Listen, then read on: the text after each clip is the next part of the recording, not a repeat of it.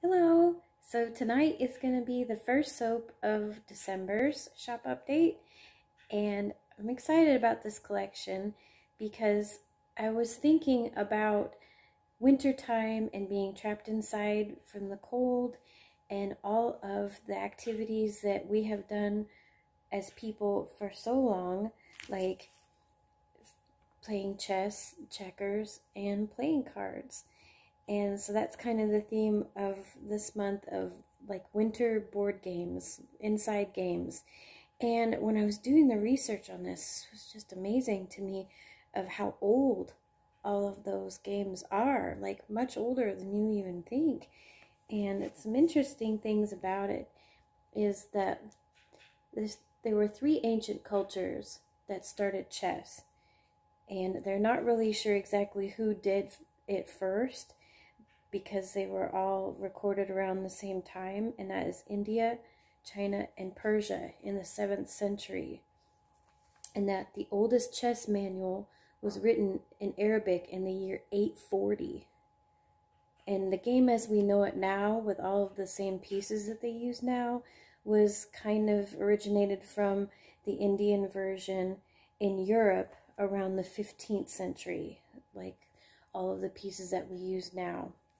And what I think is really cool about the chess game is that even though the purpose of the game is to capture the other team's king, and so the king is the most important piece of the game, but the queen is the most powerful, that she can move in ways that the king cannot, and so she kind of commands your armies around, and that's what makes that interesting. So, and then what I learned about checkers is that checkers is even older than chess. It is thousands of years old. The oldest chessboard that they found was in the ancient city of Ur, and it was dated to be 3000 BC. So that's just amazing. And I guess in ancient Egypt, they loved to play checkers. And I'll leave links below, as I always do, for my Instagram, because throughout the month, I'm going to be putting all of these kind of interesting facts and art and things in there as well. And I thought that was really neat about that. And I have some like hieroglyphics of them actually playing checkers. So, and ancient Rome loved the game, and it was said to be played in breaks during the Trojan War. And then as far as cards, the first playing cards originated in China around the 9th century, and they actually sometimes used them like money. That's where the whole concept of trading cards came from. You actually traded goods for your cards. So I always wondered where that term came from. Well, that's where it came from. And what I think about is interesting with cards is that there are so many different games that you can play with playing cards. Just I'll have to see if I can find an exact total of how many games you can play with it, but I found that fascinating. And I will also be posting about all the cool facts about the 4 queens of the cards, that the Queen of Diamonds, the Queen of Clubs, the Queen of Wands, and all of that. I'm sorry, Wands, Queen of Spades. They all correlate to the queens of the tarot. See, I was already ahead of myself. That, like for instance, the Queen of Cups connects to the Queen of Hearts, because they're all interconnected. Then actually a lot of people who do read tarot only use playing cards. I have a couple of friends that that's what they use, and my grandma always used playing cards rather than a tarot deck. They have the exact meanings of the same. It's all, there's the same suits, and they're just slightly different. So I'll be talking more about that later tonight. This intro's really long. So anyway, let's get to it and make the Queen of Hearts tonight.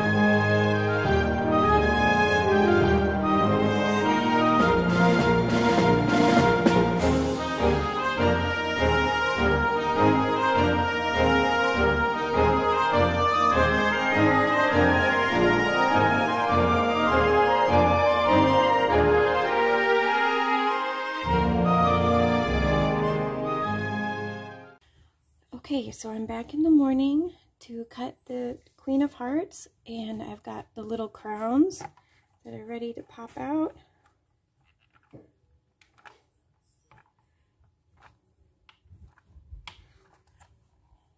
And see, they look really nice. I'm not sure if I want to paint the little heart in the center or not.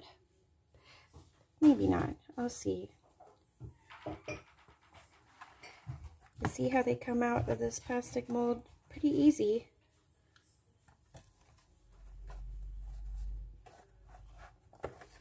Okay, so I got all the little crowns out and trimmed and ready.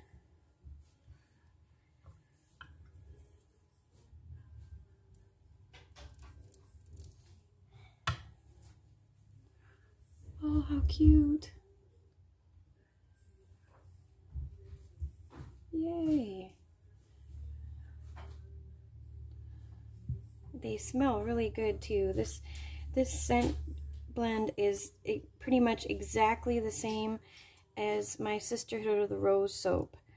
So if you'd bought that one in the past, this one smells pretty much exactly the same.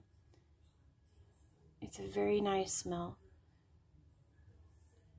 It's not what you would expect at all. Like, just because it has patchouli in it, you actually don't get any notes of the patchouli. It just kind of blends around the florals and the orange.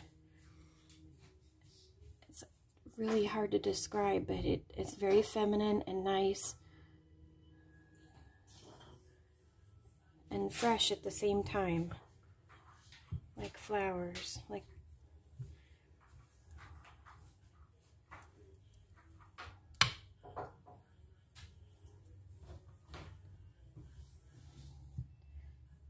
this is actually the darkest red I have ever gotten with the rhubarb root.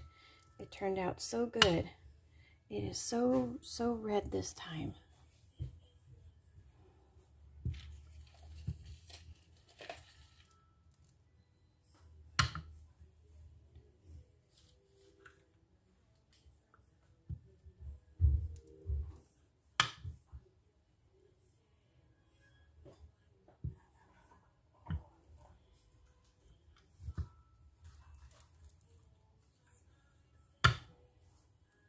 And it did gel too, that's why it looks darker in the middle.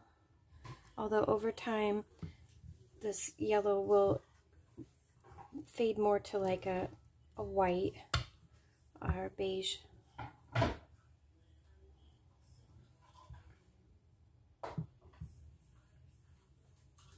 Let's do it this way.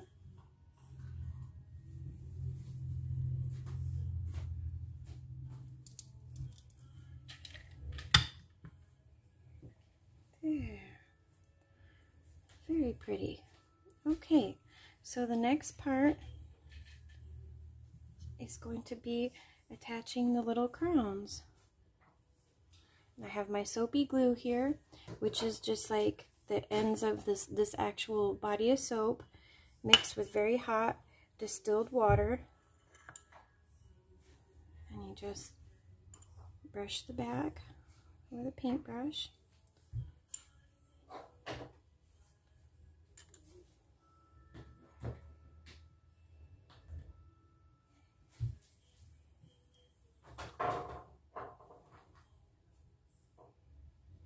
Press pretty hard, but not too hard.